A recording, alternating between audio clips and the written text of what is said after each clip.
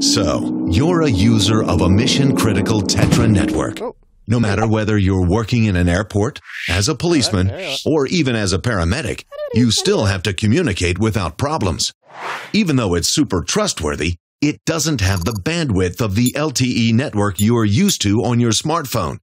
So sending a picture, just takes hours. So why not switch to LTE? Well, because everyone is on this network, meaning your important call might not always get through. People, stop streaming videos. That's why Rohill is going to look at how LTE can be combined with your TETRA network for mission-critical purposes. By using the Team Link app, for example. With this app, you call from a smartphone to a radio, and vice versa.